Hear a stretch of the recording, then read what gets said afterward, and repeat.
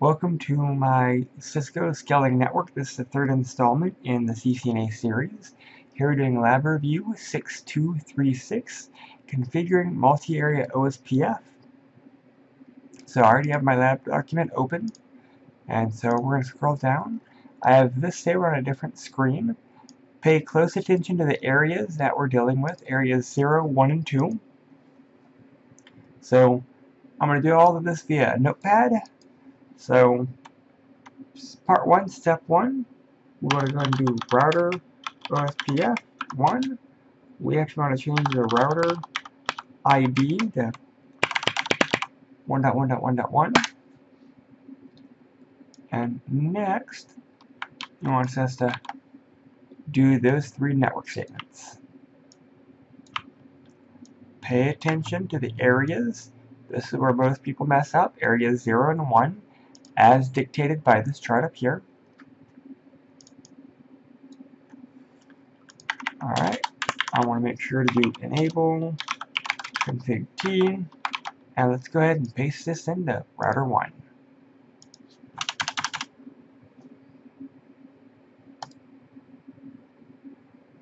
Oh,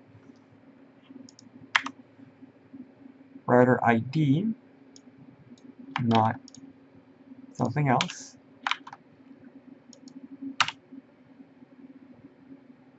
Alright, so we should have the 3 network statements, the router ID, all that fun stuff. So router 1 should be done. Moving on to step 3, let's do the configurations for R2 and R3 using the appropriate network IDs. Alright, so for R2 we're going to be doing we're not going to be doing that network. R2 we're using that guy and those 2 guys. So we need to make sure that we have 10.4, 10.0, and 10.2.1.0, 10.2.1.0. Next, we need to make sure that we're doing the correct areas. All of those happen to be in area 0. Again, these guys right here, we're off that chart.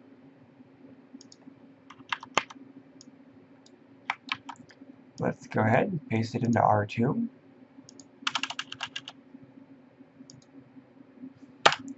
Alright, so now let's go ahead and let's do router 3. Router 3 is going to be using, again, the 10.4 network, so we're going to keep that guy.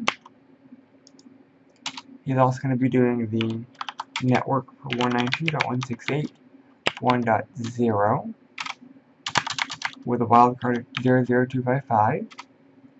Here is going to be area 2.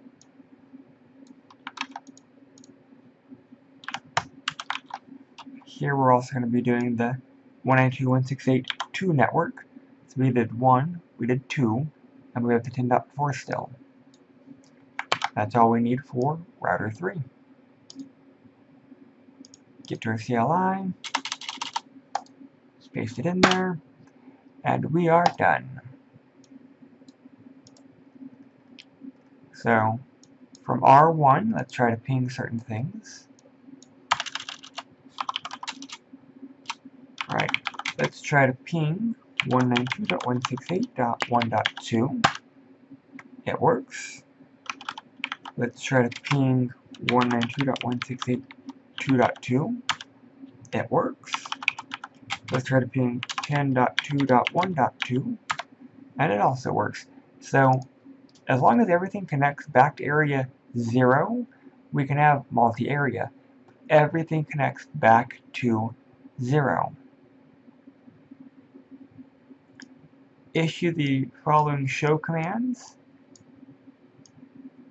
so that we can find out which how we can answer these questions.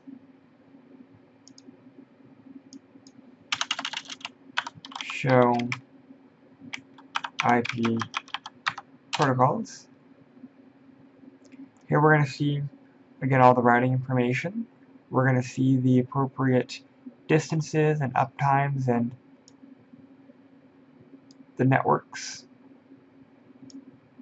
that it has.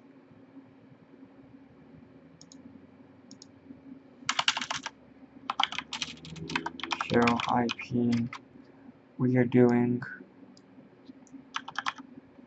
protocols, and then this is going to be the network that it's broadcasting, and these are going to be the routing information that it knows about. And we'll do the same thing for R3. Show IP protocols, and those are its networks. So which router are internal routes?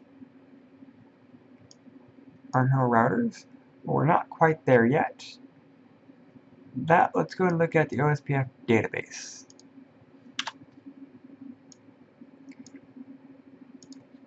OSPF, show IP OSPF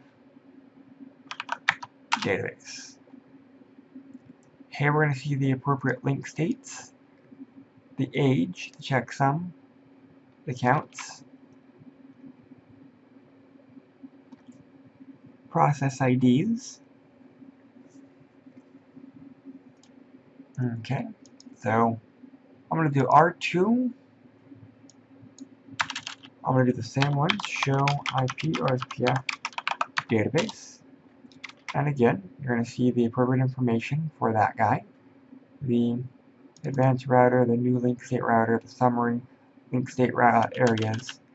We're also going to go and do show IP OSPF interface. We're seeing that it's up, we're seeing it's an area, the state of the backup designated router, we're seeing the hello timers, we're seeing the adjacent neighbors, the designated routers, we're seeing the different types of devices. So which is an internal router? That's going to be basically which is one in our area 0, so that's going to be R2. Which ones are backbone routers? That's going to be all routers, R1, R2, R3, because they're all backhauls. Which routers are area border routers? We did that through the show IP OSPF interface. That's R1 and R3. R2 is the internal. Question 4, which router are Arduino system number routers? None of them, because they all have, again, an active interface, and all 3 routers are connected to an OSPF area, so there's nothing leaving the area. Which router is generating type 1 LSAs? All routers are, because all OSPF routers generate type 1 LSAs. Which routers are generating type 2? Basically, these are going to be hidden routes in each of the areas that the designated router is. The router ID is going to be 4444, 5555, 6666, and 9999. We can verify by looking at the show OSPF database, and that gives you all of the router IDs. You can also then do a show IP route and compare the two. You can see which routers are actually advertising the correct routes. Going on, which routers are generating type 3 LSAs? Type 3 LSAs are going to be R1 and R3 because each of these routers is a ABR and needs to flood each of their areas from one area to the other areas. Which routers are generating type 4 and type 5 LSAs? None, because none of them are a AS designated router or backup route. How many inter-area routers does each router have? R1 and R3 both have 2 inner area connections, and R2 has support inter-area connections. Lastly, why would there usually be an ASBR in this type of network? An ASBR is used to connect external routing domains, which we do not have. If there are any questions about this lab, please let me know. Thank you.